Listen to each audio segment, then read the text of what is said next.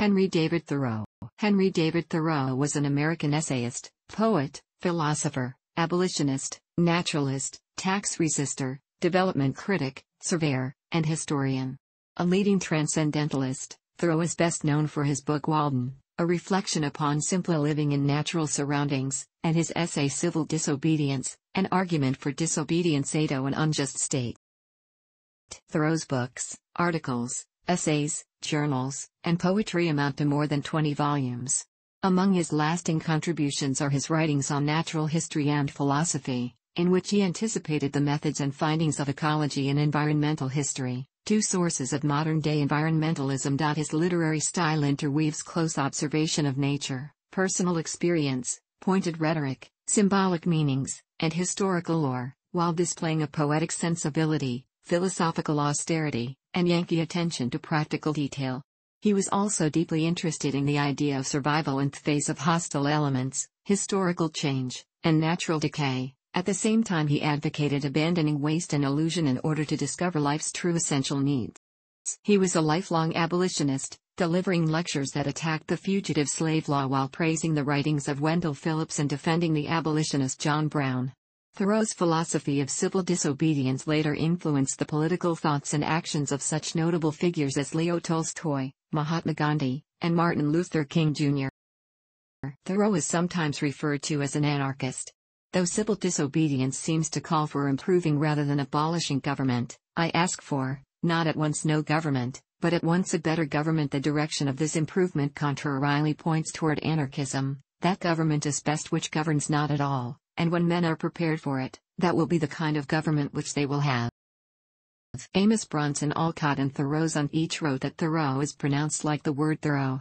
Edward Waldo Emerson wrote that the name should be pronounced Thoreau, with the H sounded and stress on the first syllable. Among modern-day American speakers, it is perhaps more commonly pronounced with stress on the second syllable.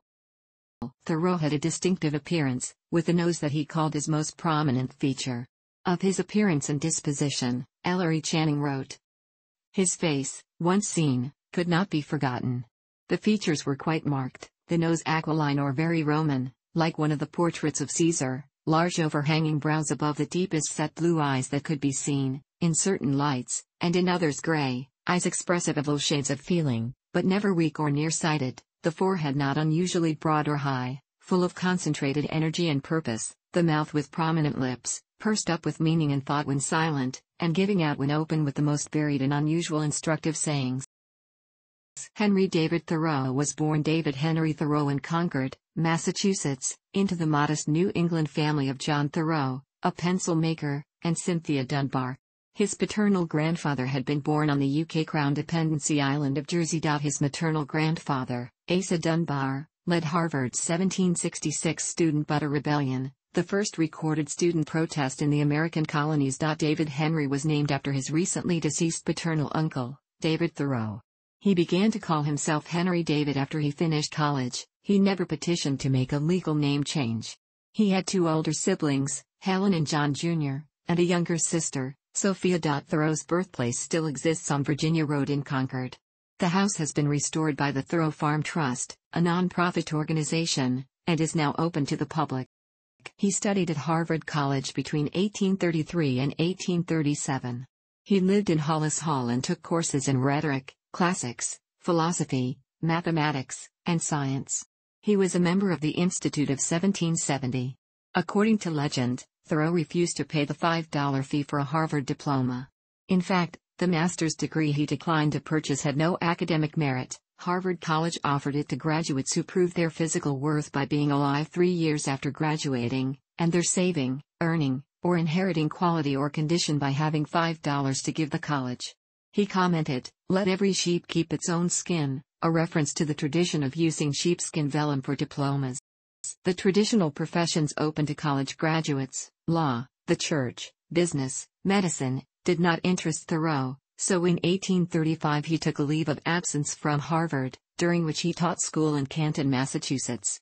After he graduated in 1837, he joined the faculty of the Concord Public School, but he resigned after a few weeks rather than administer corporal punishment. He and his brother John then opened the Concord Academy, a grammar school in Concord, in 1838. They introduced several progressive concepts, including nature walks and visits to local shops and businesses. The school closed when John became fatally ill from tetanus in 1842 after cutting himself while shaving. He died in Henry's arms. Upon graduation, Thoreau returned home to Concord, where he met Ralph Waldo Emerson through a mutual friend.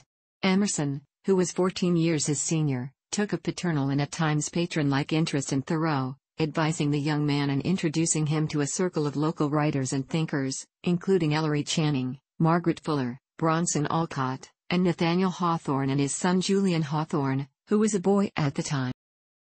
Emerson urged Thoreau to contribute essays and poems to a quarterly periodical, The Dial, and lobbied the editor, Margaret Fuller, to publish those writings. Thoreau's first essay published in The Dial was Alice Perseus Flaccus, an essay on the Roman playwright, in July 1840. It consisted of revised passages from his journal, which he had begun keeping at Emerson's suggestion.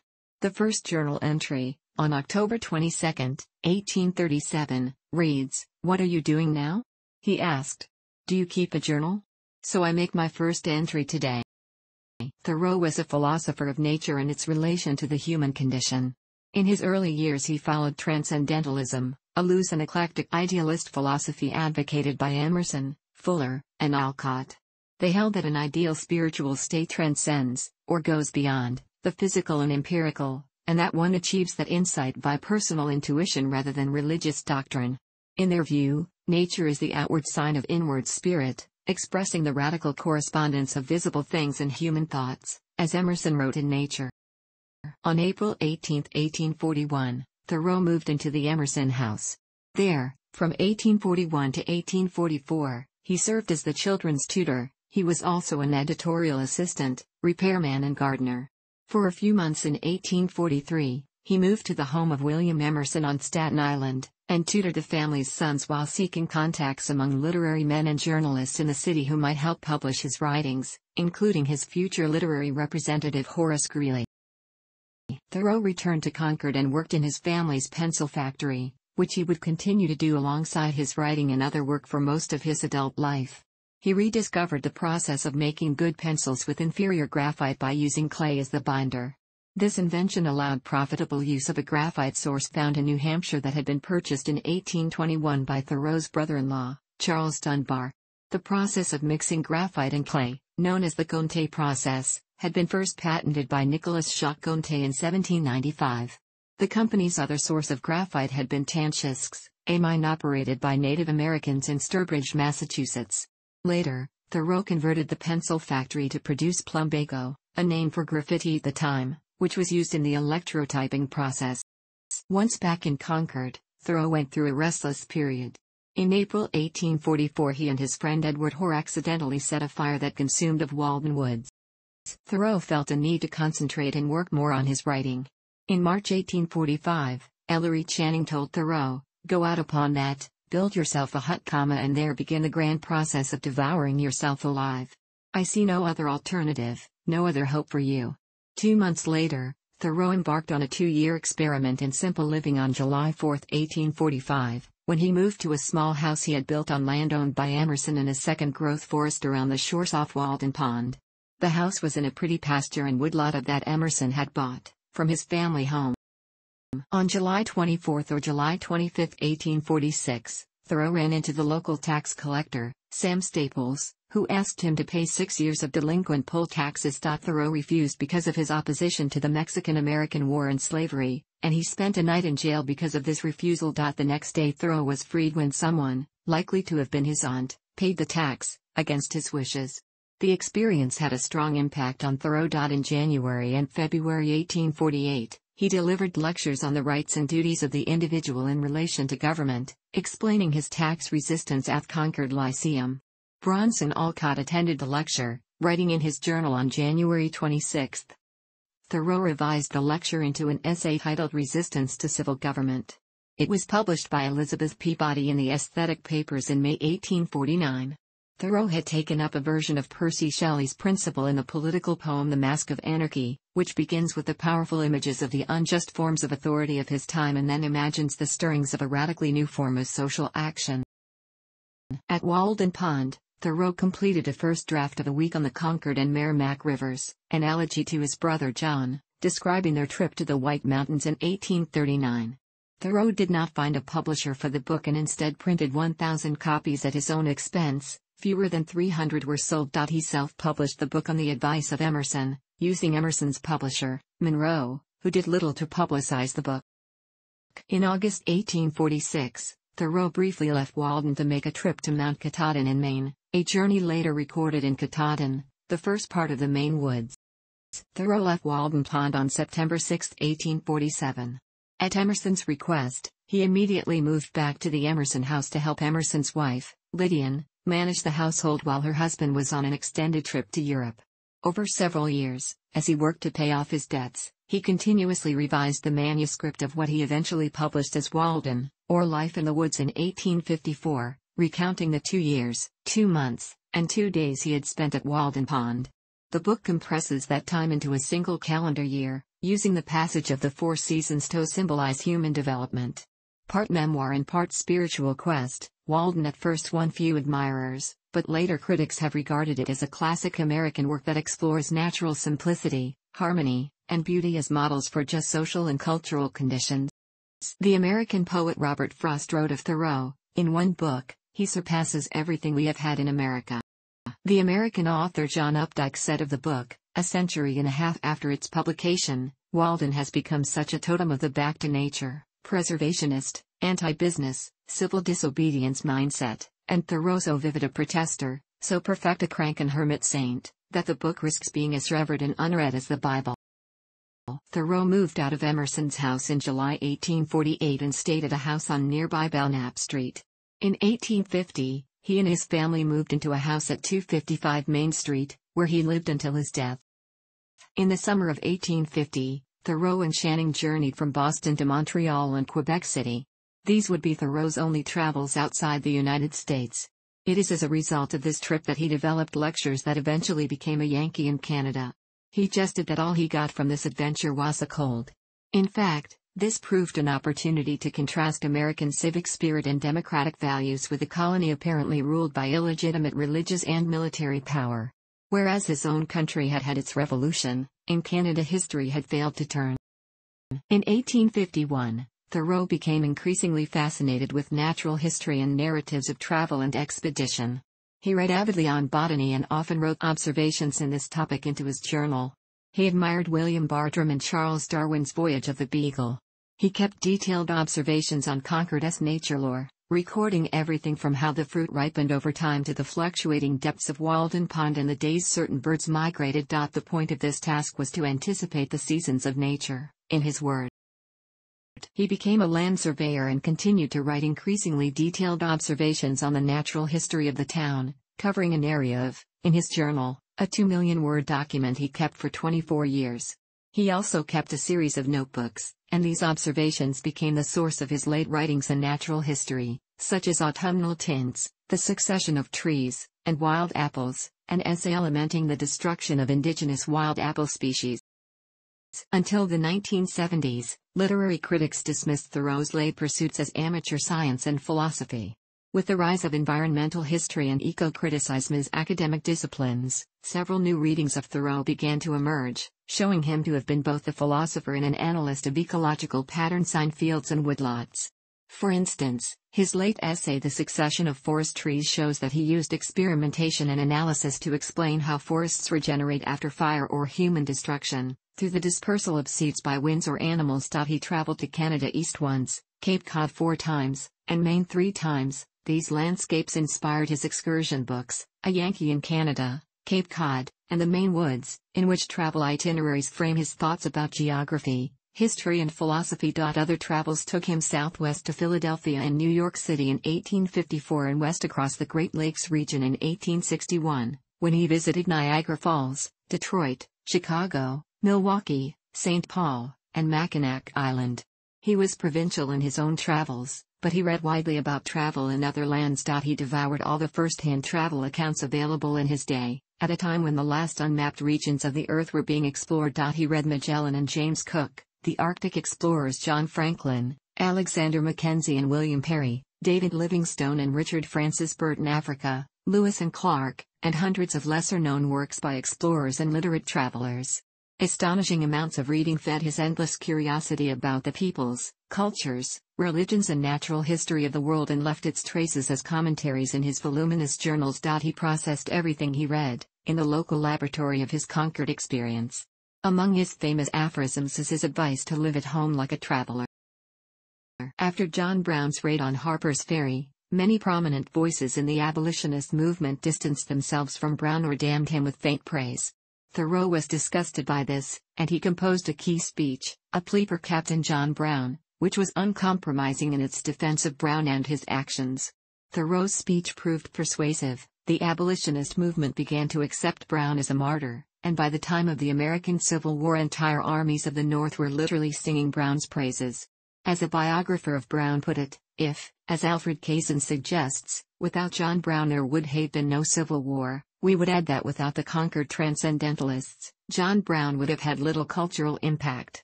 Thoreau contracted tuberculosis in 1835 and suffered from it sporadically afterwards. In 1860, following a late-night excursion to count the rings of tree stumps during a rainstorm, he became ill with bronchitis. His health declined, with brief periods of remission, and he eventually became bedridden. Recognizing the terminal nature of his disease, Thoreau spent his last years revising and editing his unpublished works, particularly the Mainwoods and Excursions, and petitioning publishers to print revised editions of A Week in Walden. He wrote letters and journal entries until he became too weak to continue. His friends were alarmed at his diminished appearance and were fascinated by his tranquil acceptance of death. When his Aunt Louisa asked him in his last weeks if he had made his peace with God, Thoreau responded, "I did not know we had ever quarreled." Aware he was dying, Thoreau's last words were "Now comes good sailing," followed by two lone words, "Moose and Indian." He died on May 6, 1862, at age 44. Amos Bronson Alcott planned the service and read selections from Thoreau's works, and Channing presented a hymn. Emerson wrote the eulogy spoken at the funeral.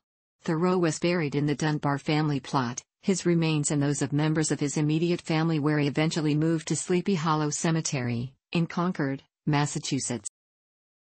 Thoreau's friend William Ellery Channing published his first biography, Thoreau the Poet Naturalist, in 1873. Channing and another friend, Harrison Blake, edited some poems, essays, and journal entries for posthumous publication in the 1890s.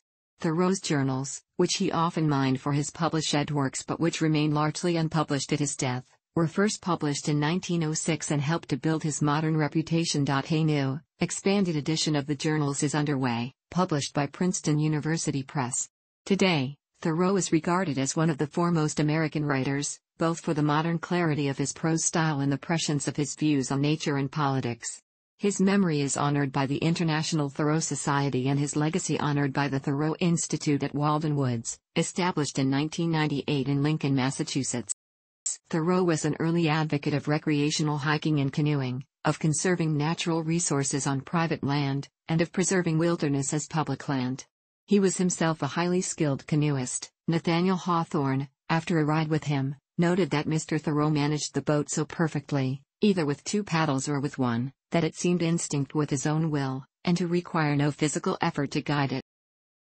He was not a strict vegetarian, though he said he preferred that diet and advocated it as a means of self-improvement. He wrote in Walden, "The practical objection to animal food in my case was its uncleanness, and besides, when I had caught and cleaned and cooked and eaten my fish, they seemed not to have fed me essentially. It was insignificant and unnecessary, and cost more than it came to. A little bread or a few potatoes would have done as well, with less trouble and filth." Thoreau neither rejected civilization nor fully embraced wilderness. Instead he sought a middle ground, the pastoral realm that integrates nature and culture. His philosophy required that he be a didactic arbitrator between the wilderness he based so much on and the spreading mass of humanity in North America. He decried the latter endlessly but felt that a teacher needs to be close to those who needed to hear what he wanted to tell them. The wildness he enjoyed was the nearby swamp or forest, and he preferred partially cultivated country. His idea of being far in the recesses of the wilderness of Maine was to travel the logger's path and the Indian trail, but he also hiked on pristine land. In the essay Henry David Thoreau, philosopher Roderick Nash wrote, Thoreau left Concord in 1846 for the first of 3 trips to northern Maine. His expectations were high because he hoped to find genuine, primeval America. But contact with real wilderness in Maine affected him far differently than had the idea of wilderness in Concord. Instead of coming out of the woods with a deepened appreciation of the wilds, Thoreau felt a greater respect for civilization and realized the necessity of balance. Of alcohol, Thoreau wrote, "I would fain keep sober always. I believe that water is the only drink for a wise man, wine is not so noble a liquor. Of all ebriosity, who does not prefer to be intoxicated by the air he breathes?"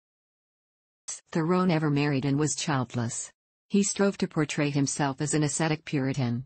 However, his sexuality has long been the subject of speculation, including by his contemporaries. Critics have called him heterosexual, homosexual, or asexual. There is no evidence to suggest he had physical relations with anyone, man or woman. Some scholars have suggested that homoerotic sentiments run through his writings and concluded that he was homosexual. The elegy Sympathy was inspired by the 11-year-old Edmund Sewell, with whom he hiked for 5 days in 1839. One scholar has suggested that he wrote the poem to Edmund because he could not bring himself to write it to Edmund's sister, and another that Thoreau's emotional experiences with women are memorialized under a camouflage of masculine pronouns, but other scholars dismiss this. It has been argued that the long paean in Walden to the French-Canadian woodchopper Alec, which includes allusions to Achilles and Patroclus, is an expression of conflicted desire. In some of Thoreau's writing there is the sense of a secret self. In 1840 he writes in his journal, "My friend is the apology for my life. In him are the spaces which my orbit traverses." Thoreau was strongly influenced by the moral reformers of his time, and this may have instilled anxiety and guilt over sexual desire. Thoreau was fervently against slavery and actively supported the abolitionist movement. He participated in the Underground Railroad, delivered lectures that attacked the fugitive slave law, and in opposition to the popular opinion of the time, supported radical abolitionist militia leader John Brown and his party. 2 weeks after the ill-fated raid on Harper's Ferry and in the weeks leading up to Brown's execution, Thoreau regularly delivered a speech to the citizens of Concord, Massachusetts, in which he compared the American government to Pontius Pilate and likened Brown's execution to the crucifixion of Jesus Christ. In the last days of John Brown, Thoreau described the words and deeds of John Brown as noble and an example of heroism. In addition, he lamented the newspaper editors who dismissed Brown and his scheme as crazy. Thoreau was a proponent of limited government and individualism. Although he was hopeful that mankind could potentially have, through self-betterment, the kind of government which governs not at all, he distanced himself from contemporary no-government men, writing, "I ask for, not at once no government, but at once a better government." Thoreau deemed the evolution from absolute monarchy to limited monarchy to democracy as a progress toward true respect for the individual and theorized about further improvements towards recognizing and organizing the rights of man. Echoing this belief, he went on to write, "There will never be a really free and enlightened state until the state comes to recognize the individual as a higher and independent power, from which all its power and authority are derived, and treats him accordingly." It is on this basis that Thoreau could so strongly inveigh against British and Catholic power in a Yankee in Canada. Despotic authority had crushed the people's sense of ingenuity and enterprise. The Canadian inhabitants had been reduced, in his view, to a perpetual childlike state. Ignoring the recent rebellions, he argued that there would be no revolution in the St. Lawrence River Valley. Although Thoreau believed resistance to unjustly exercised authority could be both violent and non-violent, he regarded pacifist non-resistance as temptation to passivity, writing, "Let not our peace be proclaimed by the rust on our swords, or our inability to draw them from their scabbards, but let her at least have so much work on her hands as to keep those swords bright and sharp." Furthermore, in a formal Lyceum debate in 1841, he debated the subject: is it ever proper to offer forcible resistance? Arguing the affirmative. Likewise, his condemnation of the Mexican-American War did not stem from pacifism, but rather because he considered Mexico unjustly overrun and conquered by a foreign army as a means to expand the slave territory. Thoreau was ambivalent towards industrialization and capitalism. On one hand, he regarded commerce as unexpectedly confident and serene, adventurous, and unwearied, and expressed admiration for its associated cosmopolitanism, writing. On the other hand, he wrote disparagingly of the factory system.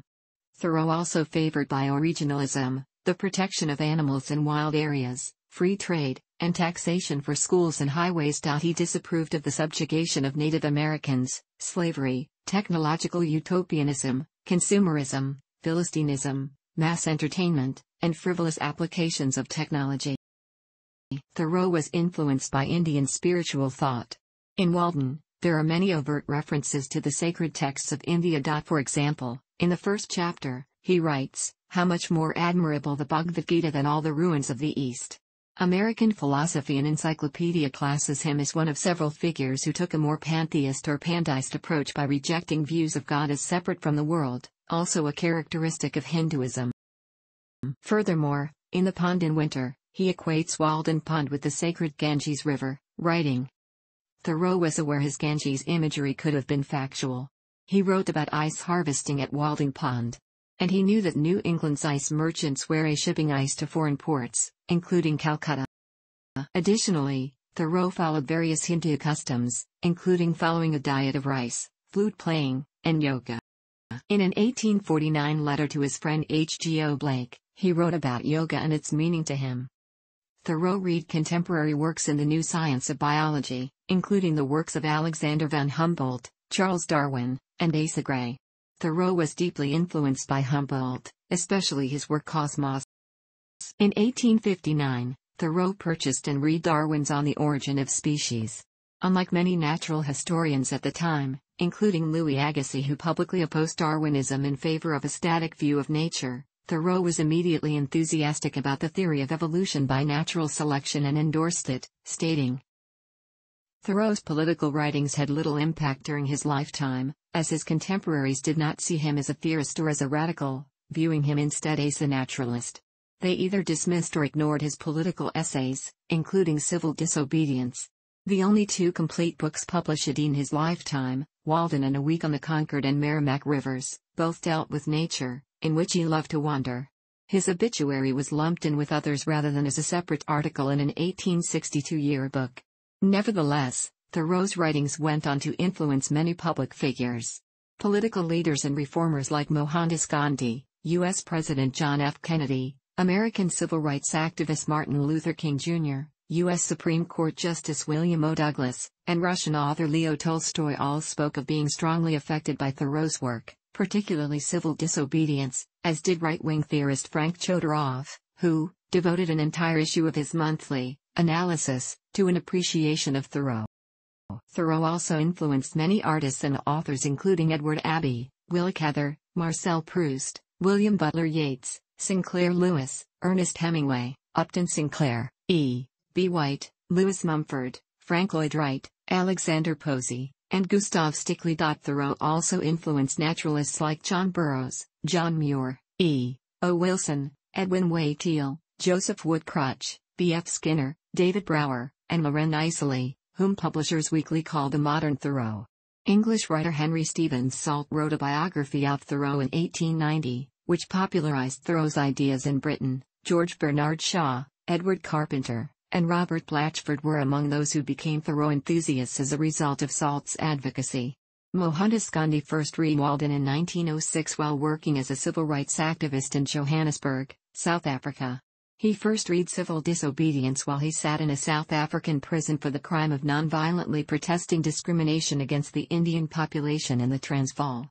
The essay galvanized Gandhi, who wrote and published a synopsis of Thoreau's argument, calling its incisive logic unanswerable and referring to Thoreau as one of the greatest and most moral men America has produced. He told American reporter Webb Miller, Thoreau's ideas influenced me greatly. I adopted some of them and recommended the study of Thoreau to all of my friends who were helping me in the cause of Indian independence. Why I actually took the name of my movement from Thoreau's essay on the duty of civil disobedience, written about 80 years ago. Martin Luther King Jr. noted in his autobiography that his first encounter with the idea of nonviolent resistance was reading on civil disobedience in 1944 while attending Morehouse College.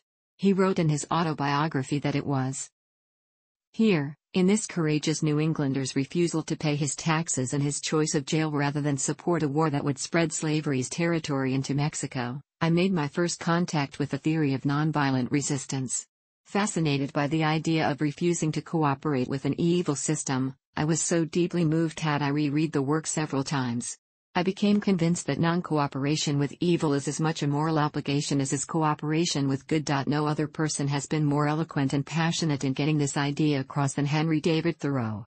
As a result of his writings and personal witness, we are the heirs of a legacy of creative protest.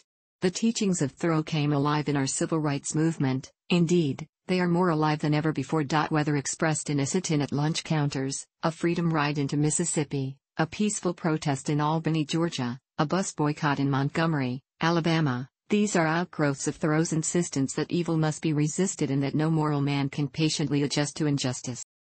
American psychologist B.F. Skinner wrote that he carried a copy of Thoreau's Walden with him in his youth. And, in 1945, wrote Walden too, a fictional utopia about 1,000 members of a community living together inspired by the life of Thoreau. Thoreau and his fellow transcendentalists from Concord were a major inspiration of the composer Charles Ives. The fourth movement of the Concord Sonata for piano was a character picture, and he also set Thoreau's words. Actor Ron Thompson did a dramatic portrayal of Henry David Thoreau on the 1976 NBC television series The Rebels. Thoreau's ideas have impacted and resonated with various strains in the anarchist movement, with Emma Goldman referring to him as the greatest American anarchist.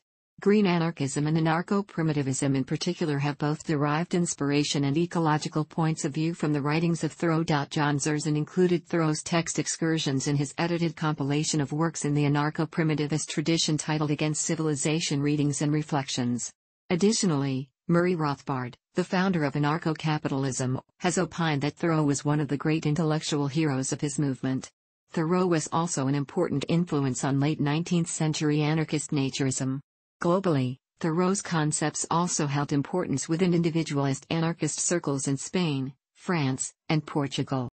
For the 200th anniversary of his birth, publishers released several new editions of his work: a Recreation of Walden 1902 edition with illustrations, a picture book with excerpts from Walden, and an annotated collection of Thoreau's essays on slavery.